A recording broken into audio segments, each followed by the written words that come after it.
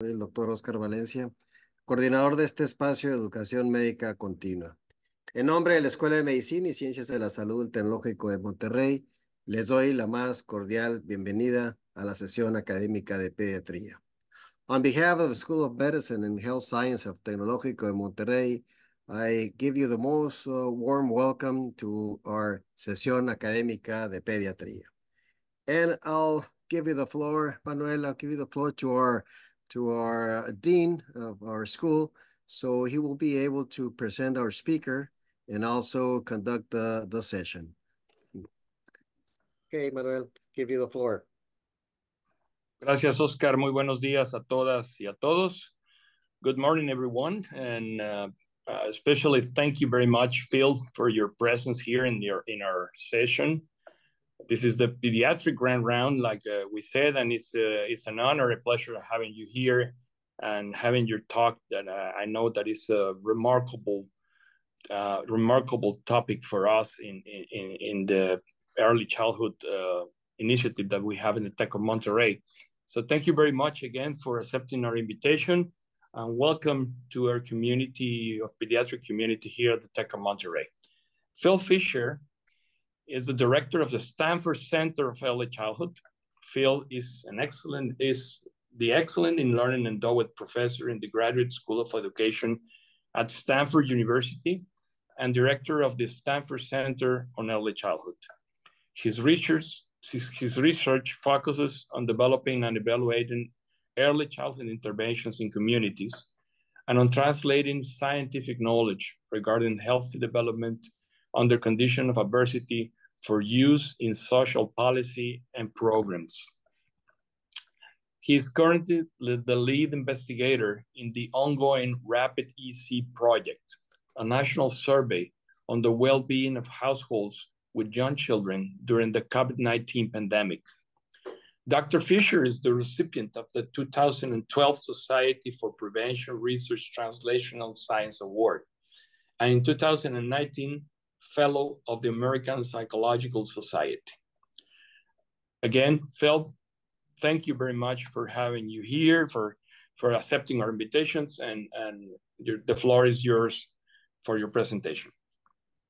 Thank you, Manuel, and thanks to all of you for attending. I understand in Monterrey there was a big storm last night, so all of you who were able to connect in spite of whatever may have happened locally for you, thank you for joining, and it's a pleasure to be here. As Manuel mentioned, I'm going to be talking about some of the things that we've learned in the context of our work, our ongoing work, beginning at the start of the pandemic. I think these are lessons that were things that we were already thinking about, that many of you, I'm sure, think about and know about as well. And I hope that the conversation that we'll have afterwards will really allow us to explore how you can apply this work and this understanding to the work that all of you do as pediatricians or in the pediatric world. So our center, as Manuel mentioned, is the Center on Early Childhood. Why is it important to focus on early childhood? I think probably most of you know how much evidence has been accruing about the importance of early childhood in terms of how it shapes children's development across the lifespan. And really that it's a period where the greatest amount of not only development is occurring, but also where the individual is most impacted by the world around them, by the experiences that they have, and in particular by the relationships that they have with parents and other adults in their lives, as really impacting the way that that their lives will unfold across time at a behavioral level, at a social level, as well as at a brain and biological level. The other thing that's so critical about the early years is just how interconnected everything is. So the kinds of events that occur early in life don't just affect, say, one area of development.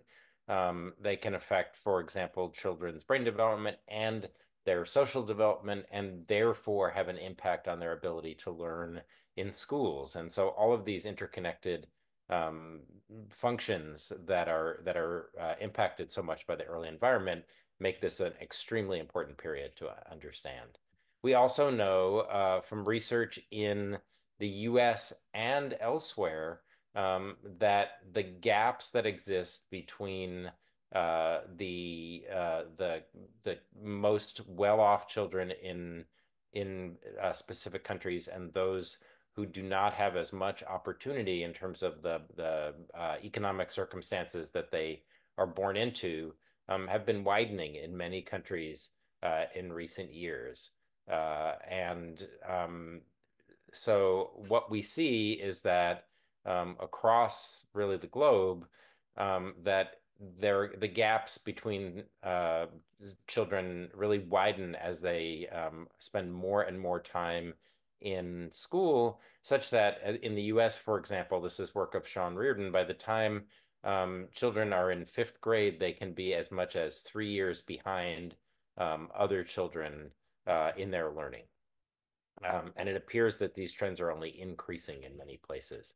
The other thing that I really want to focus on in this talk that is so much something that has become clear to us during the pandemic is that I think we've tended to think about the kinds of early life experiences as either being sort of positive environments, ones that support children's development, or ones that are less supportive, parents that are not particularly attentive to their children or are living in places where they're not able to provide adequate stimulation for their children. Any number of things can kind of impact that. But one of the additional variables that has become really clear and that there's a lot of growing research on is the impact of being in just a simply unpredictable environment, and whether that's unpredictable in terms of what's happening immediately around you in relationships with adults in your life as an infant or a young child, or whether it's more sort of larger circumstances like the pandemic introduced, but also like we're seeing in terms of climate, in terms of some of the geopolitical instability in the world. All of these things clearly are having an impact and pose risks to young children. And so as these kinds of events, global events, and just things in the lives of young children increase, even children who are in nurturing environments have potential to be exposed to unpredictability. And this in and of itself seems to be additive in terms of the impacts that it's having. So with my colleague Sahang Liu, I developed a model on sort of how we can understand the effects of unpredictability based on what we know kind of from the prior research. This is kind of pandemic related unpredictability. And you can see in this outer ring are things like the changes in public health guidance, lack of clear information coming out, policy changes, and even the various waves of the virus introduced ongoing kinds of unpredictability, if you can think back that far and still remember the early days of the pandemic and how much change was going on. In that context, we saw a lot of things happening more locally. So going from the sort of the larger societal context of how we grapple with the pandemic, we saw at a community level, many children in the US were unable to go to preschool, or other kinds of care environments. There were a lot of changes happening locally in terms of what was allowed and what wasn't allowed. All of those things introduced at the community level more uncertainty in the lives of kids. And then that clearly, and some of our data support this, also these kinds of changes had a lot of impacts on families' income, on the extent to which they were able to get food that they needed, on getting medical care and so forth. Those kinds of events we know have a lot of potential to disrupt the development of children along many different kind of lines that you see over on the right.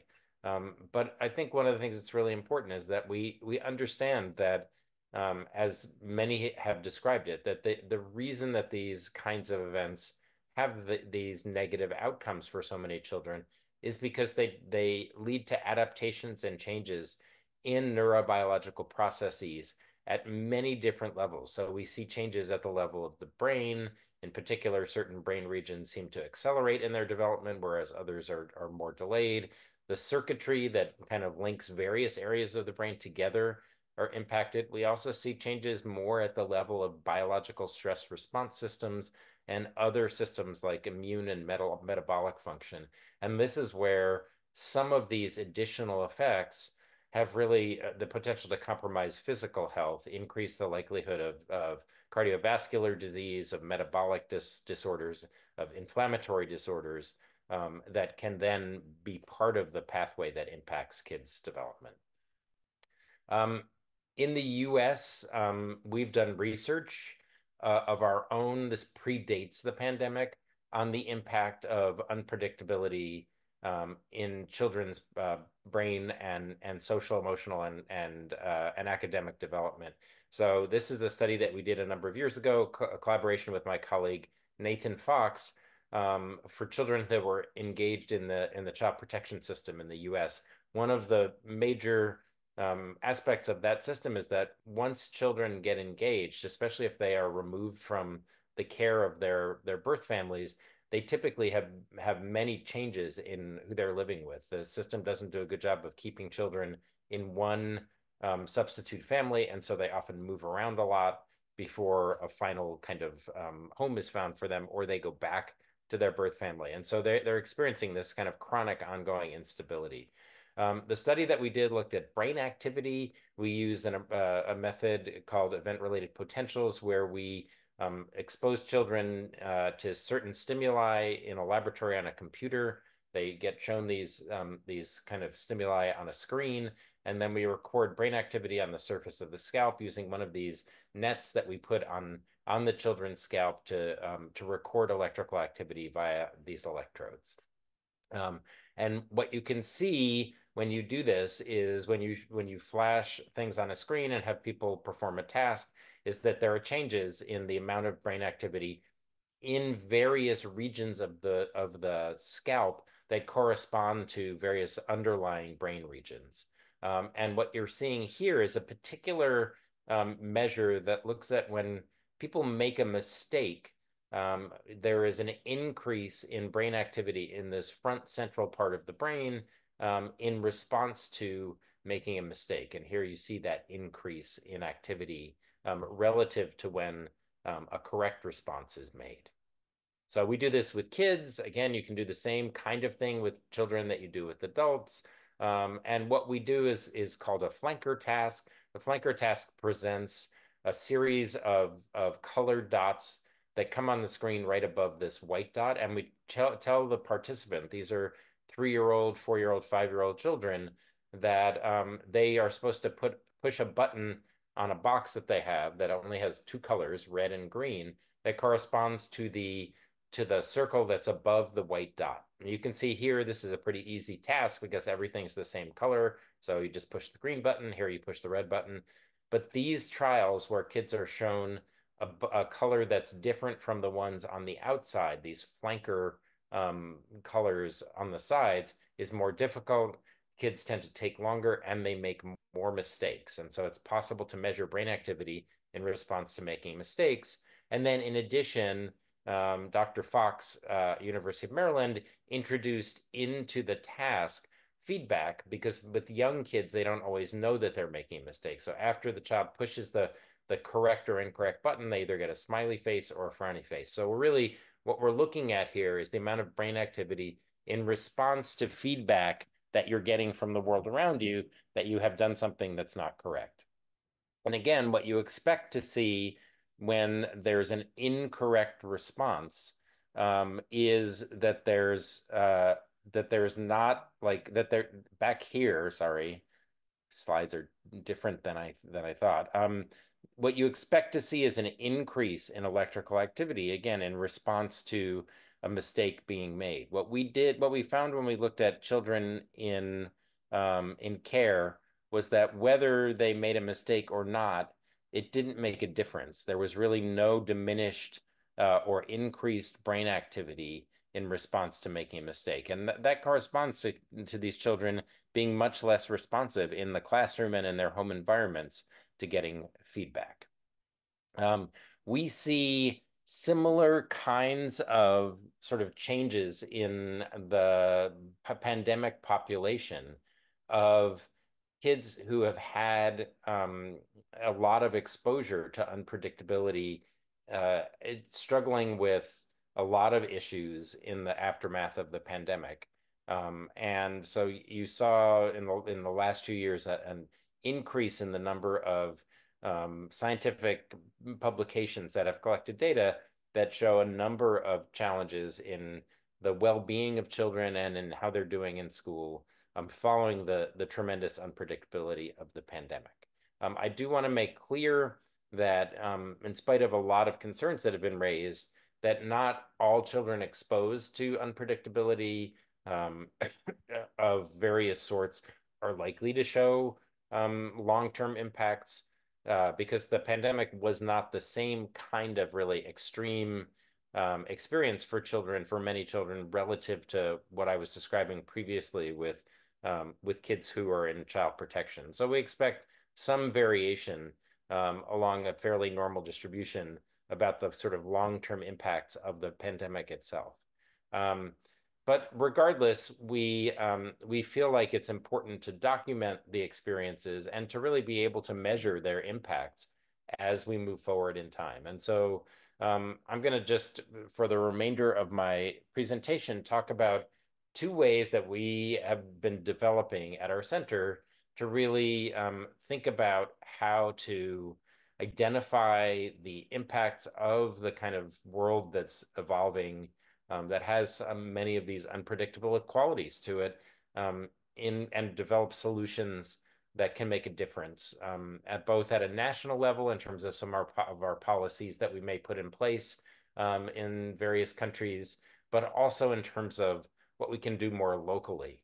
And so one thing clearly is to really listen well to what adults in the lives of young children are telling us about the experiences that they're having and that young kids are having, in order to design and measure the impact of solutions that we might put in place, whether they're policies or various kinds of programs that might help to support young kids and families. And then the other is looking for ways to really bolster or support, hold up the experiences that children are having, and most importantly, to support the adults in their lives, their families, but others also in the communities who take care of children and design solutions based on kind of those supports. So the first way that we've done this in terms of listening is through what Manuel mentioned at the beginning, which is a survey that we started at the very beginning of the pandemic. It's now been going on for 4 years. It turned 4 years old in April, so it's an early childhood survey in and of itself. The other thing I'm going to be talking about after I've talked about the survey is a program that we've developed called Find, which uses video to help support a more predictable, consistent, and nurturing environment for children. So first, Rapid. What is it? It's a survey that it was designed to be very frequent in the how often it goes out. So it currently goes out on a monthly basis. It takes about 15 minutes to complete. And it can be done by smartphone or tablet or computer, available in many languages. When we started it, what we knew was that we needed an approach that would allow us to gather information about a variety of really key areas of what's going on in the lives of young children. So the emotional well-being of children, the well-being of the parents, those who are taking care of children, the economic circumstances, the extent to which parents can obtain the basic things that they need, like food and a place to live, and things like that. Their ability to have someone take care of the child if they need that so that they can work, and then the healthcare that they have access to. And so we've asked about these on a recurring basis now for 4 years. We ask both questions that can be answered numerically and also questions that are more open-ended, where people can can write in responses. And these produce a large amount of data every time the survey goes out. So survey gets about 1,000 participants each time, from, in the case of the US survey, from all over the United States, from all of 50 states. And we're able to then analyze that data and produce content very quickly within a few weeks of when we get the survey data back. This really allows us, because of the way the survey is designed, to be able to be putting information out that really helps adults in the lives of young children know that someone's listening, but also makes the information available to a lot of different sources that can make use of it, to those involved in policy and advocating for young children and their families, for people interested in designing strategies and programs to help support, for researchers, and then for parents themselves, just so that they can know that they're listened to. We have consistently been putting out a variety of different sources of information, including fact sheets on the RAPID website, but we also do publish our findings often in scientific journals. Let me just quickly go through what some of the main findings are. So one thing that we learned that I think was not fully understood was the very high percentage of households in the US with young children that can't afford to pay for basic needs. At least 1 in 4 families from the very start of the survey, and at times as many as 2 in 5, have been struggling to pay for things like food or for housing. One of the things that's quite interesting about our survey is that there was actually one period where the rates went down to lower than before the pandemic. And that was when the national government of the US had a policy in place, pretty briefly, for families to receive extra government money for each child in their home. It was called the Child Tax Credit. And they received the money on a monthly basis. And so you almost have a basic income experiment here, where you can see the rates of hardship going down dramatically during that period of time when the national policy was in place. The reason that, beyond that it's just not a good thing for so many families to be struggling to make ends meet, is that we've seen this as problematic, is because of what we refer to as the chain reaction of hardship. And what you see here is sort of an illustration of that, which is that in our survey data, when families report that they don't have enough money to pay for these basic kinds of needs, that when we follow them over time, we see increases in adults being distressed, having difficulties with depression, loneliness, anxiety, stress in general.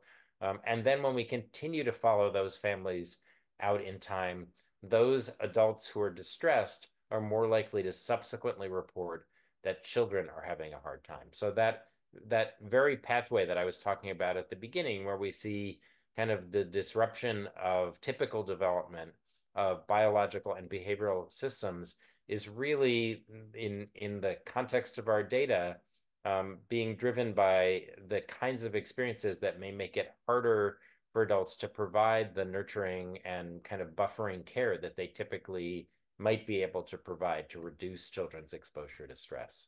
And we see this in our data in a variety of ways, but this just shows that both for adult distress, which is the yellow bars, and children's having difficulties as well with their behavior, that you can see a very linear relationship where not just the sort of having some of this, but it's sort of additive. The more areas that people say they can't pay for basic needs, the more distress we're seeing on the parts of adults and children.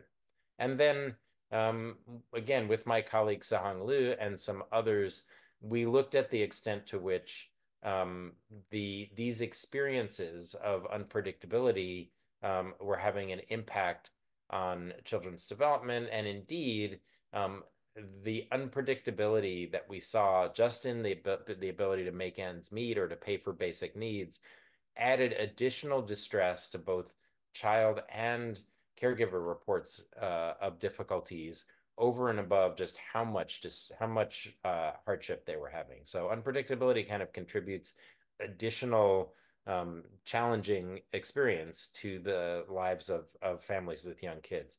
And others, including this paper by Laura Glynn and colleagues, showed similar kinds of opposite effects, which was that a predictable environment seemed to help children deal with the unpredictability that was going on in the world. We also, as I mentioned, are able to analyze the rapid data in terms of the open-ended responses that we see from caregivers about things like questions that we ask about things like, what are your biggest concerns? What's going well right now?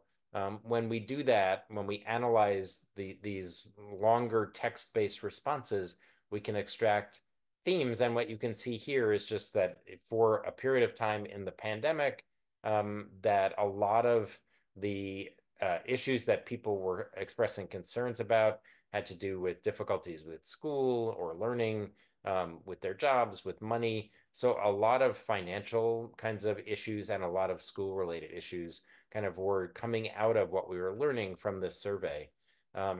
We can also use the text-based responses and analyze them to examine how frequently specific topics come up. This is a topic in the early days of the pandemic that had to do with how much parents were saying they were concerned about their kids' school.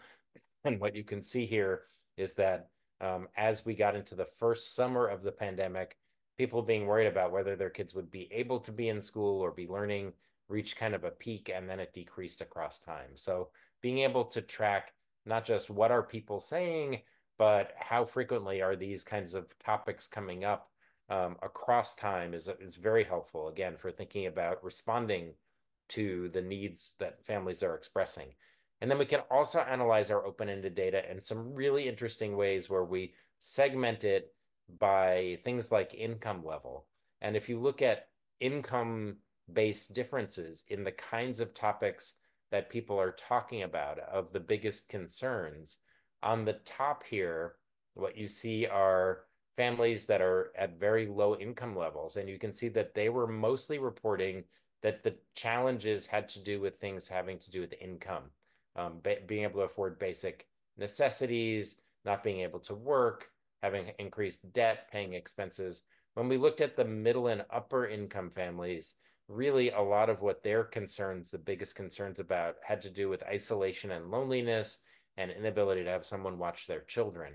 And so you can also really clearly see that there are differences in the concerns that people have based on things like income level. You can also do this based on where people are living location-wise, in cities or in non-city areas, based on the age of the child, based on other kinds of demographic factors. And so it's a good way to understand how differences might exist across the population. As I mentioned, this tool has been very useful for informing how we might design programs to support families. It's also having an increasingly big impact on efforts to design policies and sort of advocate for the needs of children. And in some instances, it appears to be having an ability to document the impact of particular policies and programs that get put in place. And as I mentioned, it's also really helping us understand the needs of children and families for program design. I want to note that one of the things that's most interesting that's happened with Rapid over the last 4 years is that we've got an increasing amount of interest, and therefore have expanded our work with Rapid from smaller kind of geographic units. So in the US, a number of states, including the state of California, now have a Rapid survey of their own running in addition to the national survey. And then many communities, smaller municipalities, bigger cities, some geographic areas that are more regional are also doing their own surveys. And we see this as really a tool that can inform research, but more importantly, that's clearly providing data that's of value at more local levels. And we think that that's quite interesting. We've had some interest in expanding to other countries. We're very interested in that, and have had some discussions about potential for that in Mexico and Latin America.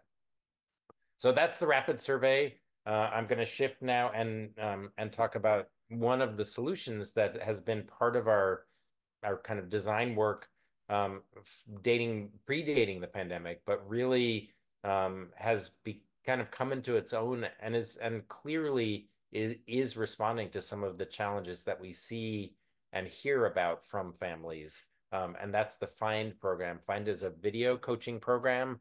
There are a number of different video coaching programs that have been developed and that have strong evidence bases.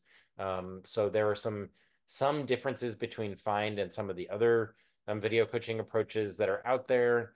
There are also some similarities across all of these programs where essentially by filming adults interacting with children and then viewing the videos, you have a much more very powerful example of what's happening between the adult and the child that the adult can really pay attention to because it's them. It's not just somebody talking about what to do or showing somebody else.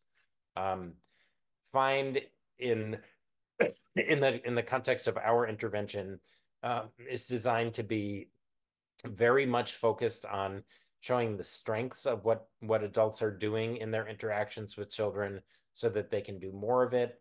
In particular, we focus on this concept that was developed at the Center on the Developing Child at Harvard and the National Scientific Council on the Developing Child that I was a member of serve and return interactions. These are interactions where the child is exploring the world and maybe vocalizing or pointing or just looking at something, and an adult notices what the child is doing and responds in a meaningful way. One of the things that's nice about this approach is that it allows for cross kind of context support. So we originally developed this for parents, but we now increasingly use it in school settings and preschool settings, and in the context of other adults who take care of young children. It fits in all of those different places. The video coaching involves focusing on specific elements of this serve and return process and showing them in coaching sessions kind of in a sequential way. So you can see the various 5 elements that we focus on that are pretty straightforward here. Back and forth is just where the serve happens, the adult returns the serve, and then the interaction continues back and forth after that initial part.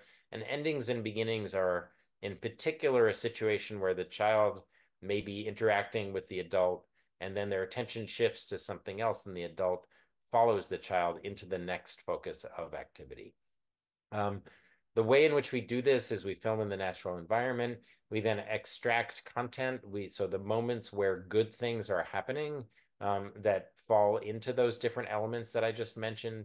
And then we create an edited film, and a coach will then show that film to the adult and kind of talk them through these brief moments. The clips that we edit and select for the coaching are often very brief, anywhere between 5 seconds and 30 seconds.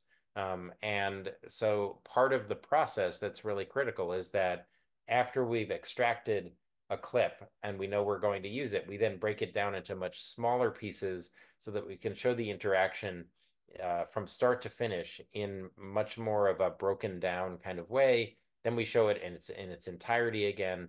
And so people can really see the whole process of that serve and return unfolding with them doing it.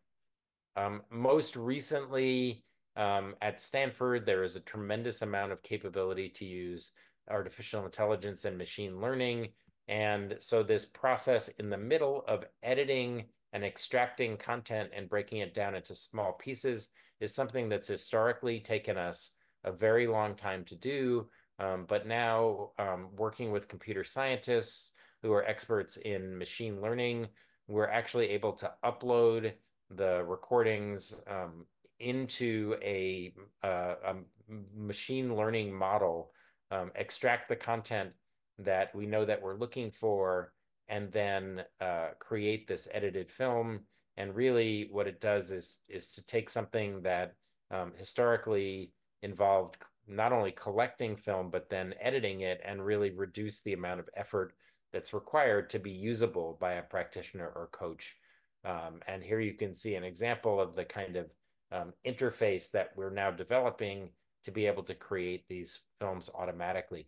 We can envision a time, especially in terms of thinking about this audience in pediatrics, where if a parent comes in with a young child for just a regular visit, a preventive healthcare visit or a checkup, that while they're waiting to see the doctor, that just being observed and letting them know that they're going to be filmed while they're waiting for the doctor, interacting with the child, that by the time the doctor comes in, that they could have on their tablet examples of the parent interacting moments before that they would then go over with the parent to show them positive interaction. So we think this has a lot of potential.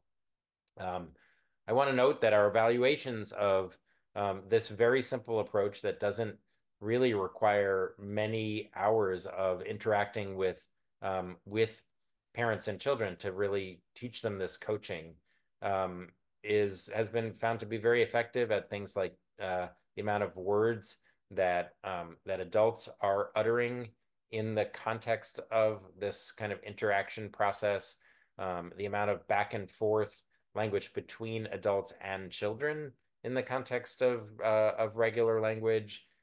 We see improvements in the extent to which adults, parents feel more effective in interacting with children and are more able to do good teaching with them. We find impacts on children's language development. And interestingly, we also have observed quite a noteworthy effect on parents' brain functioning. So the video coaching really encourages parents to wait and watch and see what the child will do next.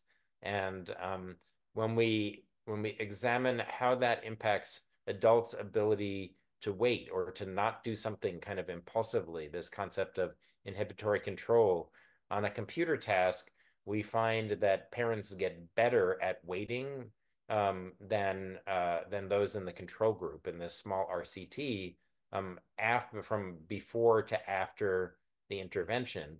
And we see that actually corresponds to impacts in parental brain activity in this one area related to self-control for those who receive this kind of coaching. So nice example of how, even though we talk oftentimes about child brain plasticity, that these kinds of approaches can also be very effective at supporting adults' brain activity and kind of creating enhanced behavior that's associated with parenting that has underlying features in the activity that we see in the brain of adults receiving the coaching. We, in developing Find, really, as I mentioned, thought that it was a platform that could be used in multiple settings because it really focuses on serve and return, which is something that happens in all contexts with adults interacting with young children. And so far, as you can see here, it's been used in a variety of different contexts that we have in the US. We've also done it in a number of other locations outside of the US and continue to experience positive results. So I'm just going to tie things up and sort of talk about some general conclusions that we've observed in the context of the work that we've done to date. First of all, I think that it's safe to say that the world that young children are coming into these days is much less predictable and much less sort of reliable in terms of things that can occur that are outside of the child and even the family's control than it was 20 years ago. I will say that in response to that we have seen many parents and other adults really rise to the challenge and do a lot to support and protect children in the context of these uncertainties. But because the scientific evidence is showing that unpredictability has a negative effect on children's development over and above what we might see just from bad things happening to children, that not knowing what's happening next is in and of itself a so-called toxic stressor, that we really need to be attuned to the extent to which unpredictability may be making a difference, a negative kind of difference in the lives of young children. And so I think that makes it critical to really understand what kinds of circumstances are increasing or decreasing the amount of predictability in young children's environments, and to think about then how, once we've heard that kind of information, we can design programs and strategies and policies to help address this. We see there being a huge amount of potential right now, not just in terms of approaches that have been available for a long time, like the kinds of surveys I was talking about, but also what some of the tools that are coming from the world of artificial intelligence and machine learning might be useful for and be applied to helping to scale solutions that can really make a difference in the lives of young children. I want to be really clear that these kind of advances that we're seeing in artificial intelligence and machine learning will not, anytime that we would anticipate or want really, they will not replace human expertise. What they can do is function as a very valuable assistant to take away and not require some of the tasks that are quite low level, but that are still very time consuming, and therefore just increase the efficiency of the efforts that we're kind of undergoing to support adults in the lives of young children. So I think there's reason to be concerned. There's also great reason to be hopeful in terms of the advances that we're seeing. And I think we're seeing a lot of the impacts happening at a more local and community level, and that also suggests sort of increasing empowerment of those who are most involved in the lives of young children. So reason to be hopeful, and reason to also continue to use all of these tools to impact change. I'm going to stop there, and I'll stop sharing, and then we'll have some time for questions and for discussion. Thank you very much, Phil. Remarkable presentation. Very useful information about your tools. Thank you for sharing with us the rapid and the fine programs. I think is something very innovative, but with a very clear social impact, and focusing in the well-being of the early childhood and the people. So we have many questions, but because of the time, we'll be able to ask you a few of them. Sure. One of the that is constantly asked to us is, as pediatricians, what should we do in a daily basis to support children so they will have their best development? And I know that you showed the program, but maybe you have some other comments that support the creation of these programs and the results that you already share with us. Yeah, in the rapid data, when we looked at what helps, what kinds of things are making a difference to have a counteracting effect on the unpredictability, two things came out of our data consistently. The first one was for parents to be able to maintain daily routines or schedules as much as possible. So, the pandemic was certainly a time when it was hard to adjust our schedules because there were so many things changing all the time. But parents that were able to still have children wake up at the same time, and encourage parents to, or when parents were able to have bedtime and have regular meal times, those things seemed to be making a difference in reducing the distress levels of young children.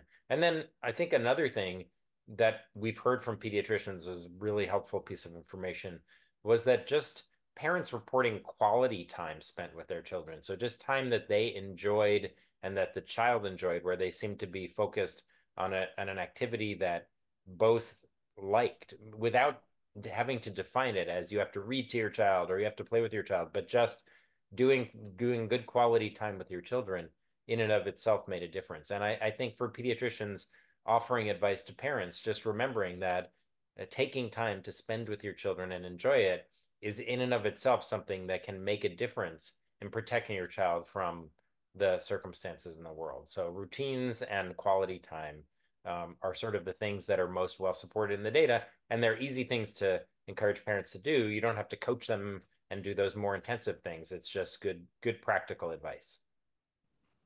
Yeah, you're totally right. We always recommend quality time, but most of the times we do not tell them how or when or which are the specific activities that they must do, and Yeah. you're putting the precise emphasis in the way that we be a good counselor in health for them, even in not only in terms of the emergency and the pandemic right now. I think the pandemic Yes. gave us the opportunity to change our lifestyles and Yes. to focus in the children, and to focus in this quality time that you're saying, the routines and many other activities that in the daily we do, and we do not think much about what we are doing and how we're doing.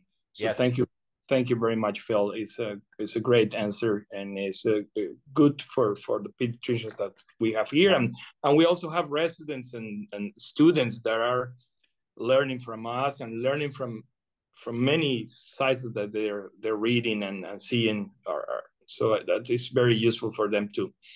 There's another question about how can we use Rapid in our offices? Does it have any cost, or do we have to register or do something in a specific to use it? Rapid works well as a population-based measure. Um, so in terms of gathering the survey information, it's useful to understand kind of what a larger group of individuals, whether it's people in the overall pediatric practice, whether it's people in a particular town or a particular community, it's useful in that way.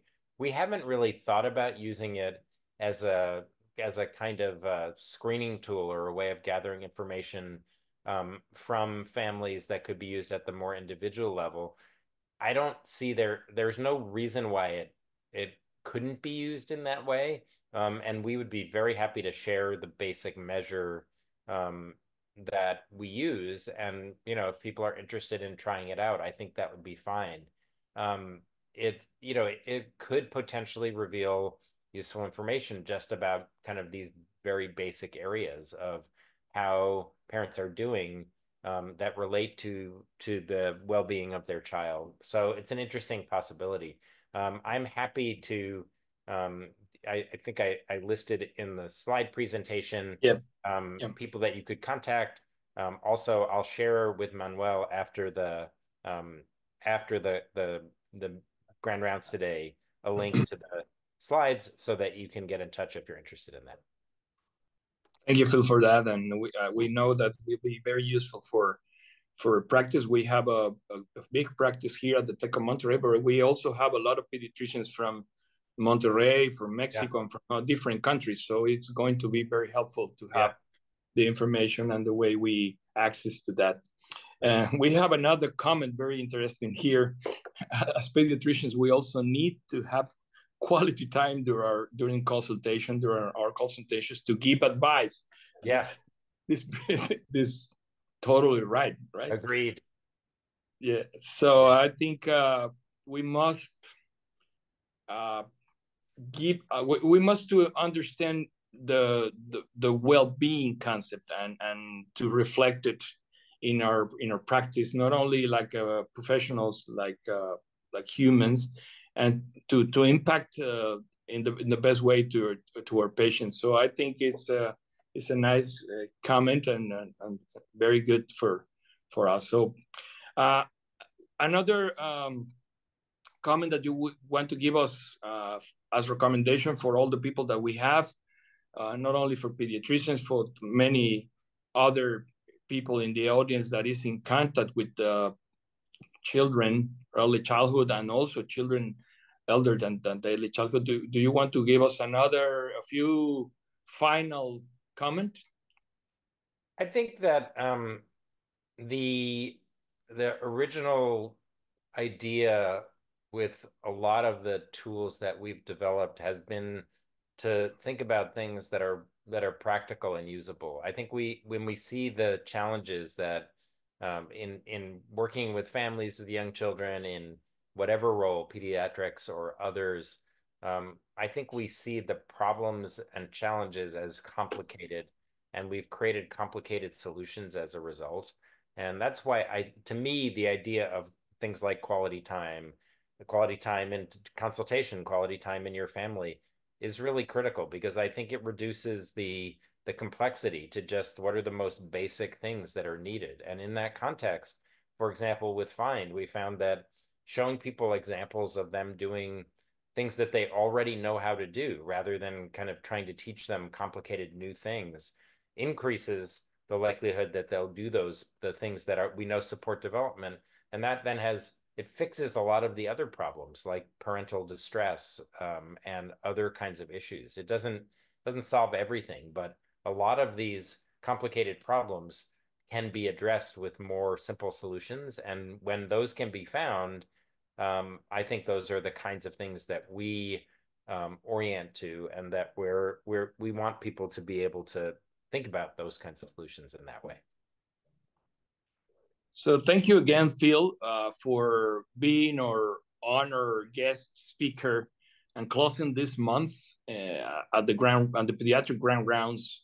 This month was dedicated to early childhood. We had 4 really good presentations, but the honor to have you closing the month and to have your remarkable presentation, and also these useful tools that we are sure that we are going to start using and start having another perspective in our practice, and also to focus in the relevance of early childhood that is really needed in our country. So thank you again, Phil. It was, as always, a pleasure to talk to you, to listen to you, and to have the opportunity to interact with you. So I know we have many other opportunities Yes. to share information, and the Yes. relationship between our centers Yes. that is growing very good. So Excellent. Thank you again. Thank you very much. It's a pleasure. Take care, everybody. Oscar. Thank you. Thank you very much, Dr. Philip.